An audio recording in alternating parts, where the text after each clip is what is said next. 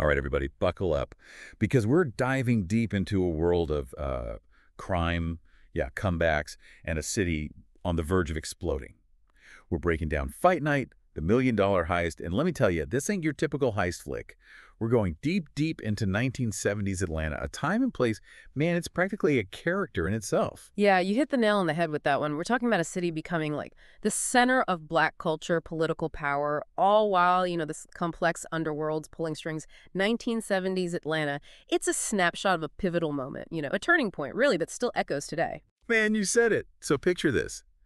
1970, Atlanta's buzzing, Muhammad Ali's comeback fight, everyone's hyped. But hold up, beneath the surface, another fight's brewing.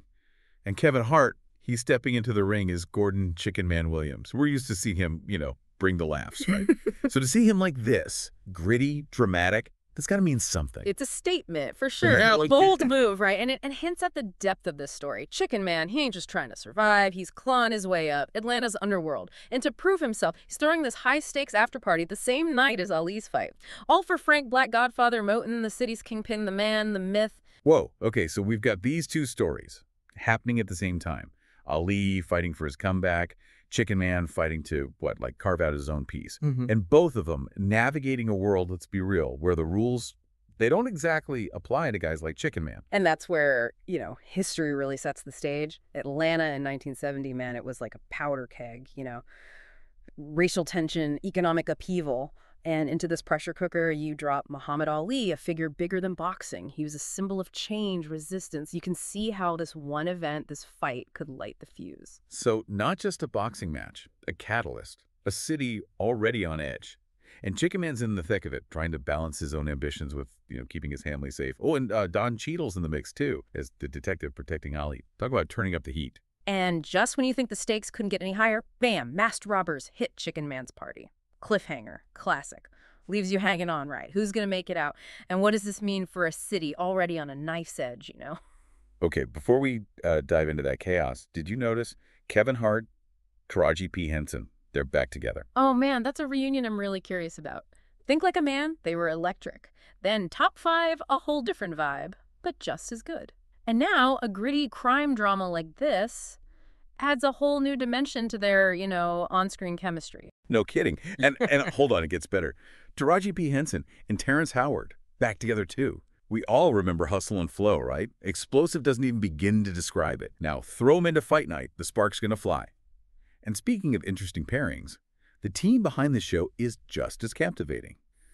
Shea Agbona, she's running the show, and with Kevin Hart's Heartbeat Productions backing it up, well, this isn't your run-of-the-mill crime drama. No way. No way. You've got Agbona's vision, and then you add Hart's comedic timing, his production savvy, all this set against the backdrop of like a defining moment in Atlanta's history makes you wonder, will they shy away from the heavy stuff, or are they going all in on the complexities, Ambition, identity, the fight for power in a city that's reinventing itself right before our eyes. Which leads to another question that's been on my mind.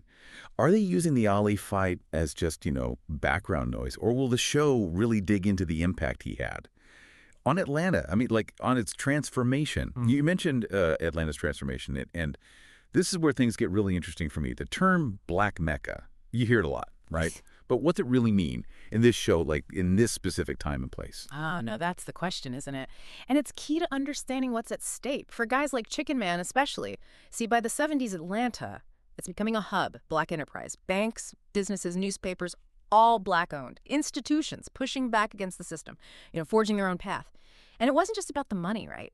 It was about influence, culture, having a voice, a vision for the future. So Chicken Man, he's hustling in the streets, trying to rise up, but there's this other hustle happening, legit, all over Atlanta. Are we supposed to see those two things, side by side? No, there's a connection, right? On the one hand, you've got Ali challenging the whole damn system on a national stage, global even. Then you got Chicken Man playing by a different set of rules, but that hunger for recognition, for a seat at the table, that's the same. The show, it could really dig into that. The different faces of ambition, how it gets shaped by race, class, opportunity, in a city that's literally transforming before your eyes. So the fight for Black Mecca, it wasn't just about laws changing. It was about, expectations, changing the story of what was possible, if you were Black in America, I mean. Exactly. And that's what makes Ali so powerful, right? This is a man stripped of his title, denied his place, but he fought back. Demanded to be heard, respected, in a city like Atlanta where so many were fighting their own battles. Man, that resonated. Gives me chills. You can feel it. Yeah. The energy, the weight of history on these characters. Yeah. But let's get back to this heist. Why do you think they brought this whole, high-stakes crime into it? Smart way to raise the stakes, right? And to show the underbelly. Because Atlanta, yeah, it was on the rise, but it wasn't all pretty. There were still, deep divisions, poverty, crime, existing alongside this new black middle class. The heist, it lets the show dig into all that, the different sides of a city dealing with change. And we can't forget those masked robbers either. Total wild card.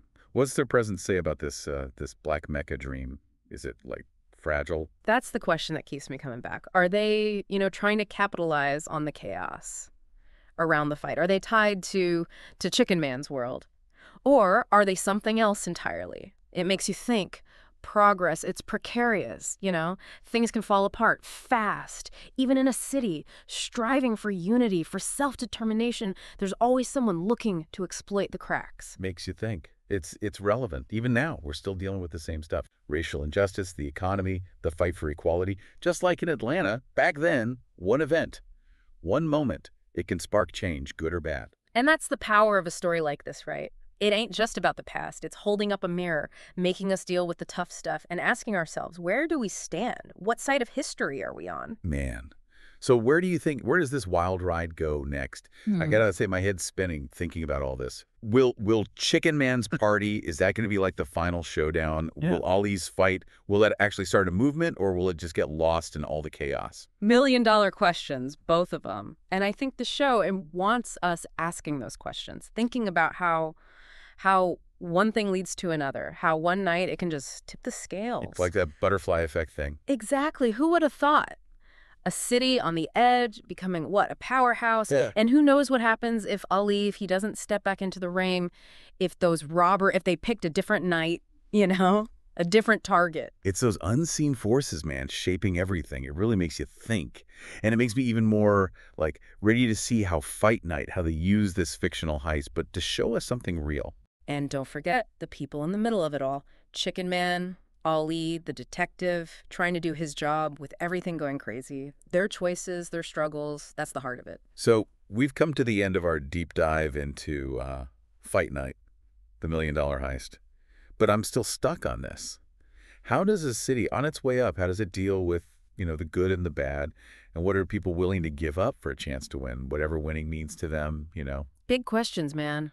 Big questions. No doubt. All right, y'all, there you have it. From the boxing ring to the streets, 1970s Atlanta, the ambition, the history, the mystery. Now it's your turn. Go check out Fight Night. Trust me, you don't want to miss this one.